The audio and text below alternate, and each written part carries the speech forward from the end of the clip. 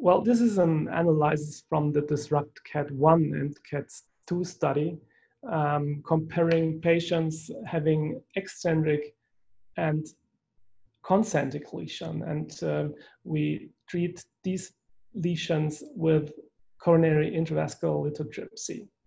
This is the first analysis of any calcium modification technology comparing the effect on intravascular lithotripsy on eccentric versus concentric lesion. There's always a concern among interventionalists regarding eccentric lesion because during balloon dilatation, it often happens that we have a disruption or dissection of the healthy intima or the fibrous plaques rather than a modification of calcified segments within the artery. And if you look at the rotational atherectomy or the orbital atherectomy, the most effective techniques prior to the intravascular lithotripsy, these are limited due to the guide wires because they have, in some cases, a very inhomogeneous ablation, leaving significant unmodified areas in eccentric lesions.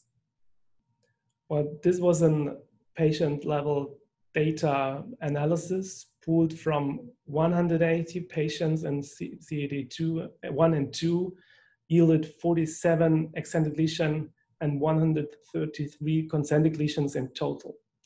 Looking at the results from a safety perspective, there was no perforation at all. We had no closure or slow flow or no reflow events in both groups, either in the eccentric as well as in the concentric group.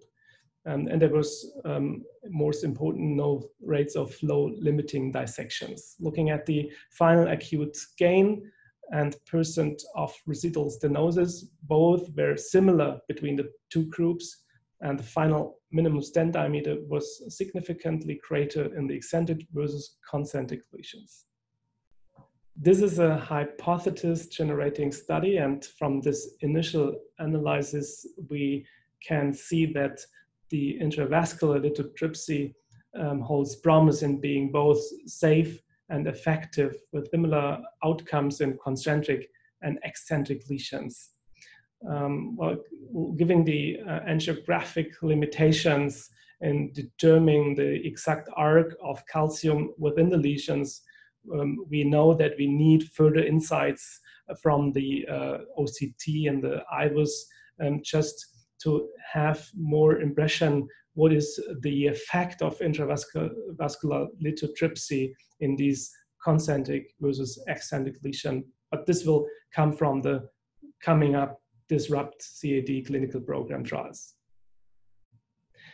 Well, OCT allows you to analyze the calcium depth, arc, and of course the length of a calcific lesion much more accurately than by angiography alone. We know from the risk stratifications that if a lesion has more than 5 millimeter in length calcium and more than 0.5 millimeter in depth, and an arc more than 180 degrees. So this is a predictor for an under expansion of the stent. So this information comes from the OCT, and to have this information, this allows you to develop an intravascular lithotripsy strategy if it's needed.